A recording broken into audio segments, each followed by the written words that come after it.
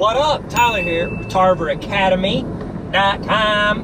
And if you could, hit that like, hit that subscribe. If you haven't subscribed, that'd be dope. It's the little red button underneath the vid. No big deal, NBD. Whatevs. Let's get straight into it, shall we? Okay, so I wanted to give my take on everybody gets an award. This is something that people from the ages of 35 to 85 love to say. Back in my day, you got an award if you won. You got an award if you did this, and that. Well, yeah, that's true. I mean, that's true to them. They did get those awards. But then the way they do it is either their tone or they'll just flat out say, I don't think everybody should get an award. Everybody gets some more participation awards.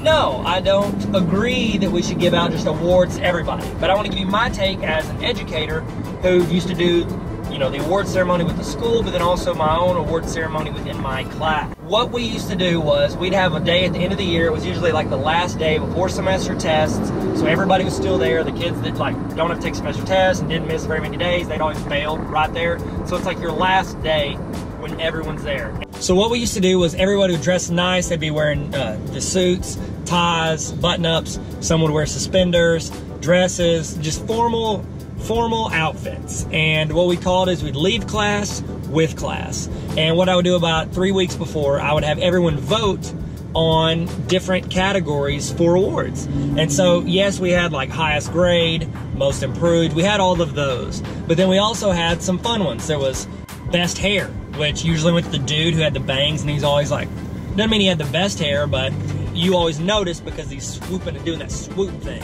We had one called the Super Ninja Award, and I would go, all right, everybody, this award goes to the person. When you look around, you think to yourself, I have no idea what their voice sounds like. And they always look at the same kid, and that kid's just like, and so I would let them vote on those. Now, you know, some of those are just for fun. They're silly. I had some, I think it was like, most likely to travel the world, you know, different categories. I try to get a wide genre of things, and not every kid got something.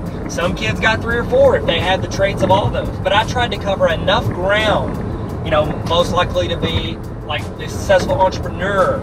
You know, those are the kids that are like selling pencils, and they didn't do their work, but they never wrote with their pencil, but they sold a lot of pencils, made some money. And so we throw out all these different categories, and I don't think every kid should get an award, but I am a big fan of expanding beyond highest grade, most improved. If those are the only 2 awards you give out, you're either encouraging kids to try to be the best one, which there's usually a kid that no matter how hard you try, there's some kid in class who's just, they work hard and they're smart, so it's like you can only work so hard to get up to a 97. This kid's gonna pull out a 99, 100 every time. Most improved, what you're encouraging kids to do is tank the first 9 weeks and then, do well the second, third 9 weeks, and you'll bring it up. Because if you go from like a 12% to 65%, ain't nobody's gonna be able to go above a 43-point increase. So you're gonna get most improved.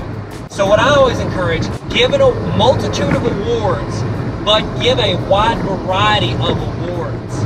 The reason is, people get rewarded in the world for a lot of different things. Some people are the best actors, some get it for science, Nobel Peace Prize. They bring peace to areas. They win something because they do something that unifies the world. You know, you get science. You get scholarships for academic awards. You get scholarships for being involved. You can get so many different awards throughout life that are legitimate awards based on criteria that is not measured on highest grade or grade that goes up the most. I know academics are a key part of education, but there's so much more that we preach and we teach to students. We want them to be good people, be helpful to their classmates. We want them to cooperate. We want them to be leaders. We push all these skills. You know, say yes, sir. Say no, ma'am. Yes, ma'am. No, sir. I don't know why I switched those weird. We want to encourage all these things in the class, but then we don't reward it whenever students do. We just expect it. I think it's always good to reward that or put awards on that to encourage students and call out their successes, even if they're not a grade point or the grade for that class. And so when we do that, all we do is build self-confidence and put value in those things that almost always produce something of value later in life. And so no, not every kid should get an award just for showing up.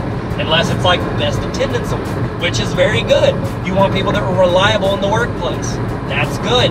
However, if you give awards for, you know, different things, different skill sets that don't apply just to how they do in your course for that curriculum that you delivered, there are many ways to show confidence and build value in students at every age group. And I think the more we do that, that it's actually applicable to the skill sets that they have or the things that they're improving or working on, I think that's a big deal. So for that kid that started the year, arms crossed, not paying attention, wouldn't look at the board, but by the end of the year, they're helping their peers, that's something we should reward. That's something that is of value. And we want to call out and say, hey, you went from here to here with regards to how you approached the class. No, you weren't the highest grade. No, your grade wasn't terrible and you pulled it up to a medium grade. But your attitude was a big deal. Reward that. Oh, give an award for that. That's what I think you should do. That's where I think we should place value, is in the specific things that students are doing that relate to that student. No, green ribbons for everybody. Hey everybody, thanks for being in my class. Randomly selected to be in my class this year. No. But for awards, a multitude of awards that value the specific traits that students have or they've built within your class or that they've developed through that year, let's honor that. Thanks for tuning in. I know it's a long one, but you stuck in. You did great. If you're with me this long, might as well subscribe. You know, that's its own award. I'm sorry, that was dumb. Thank you guys. Be good. Peace.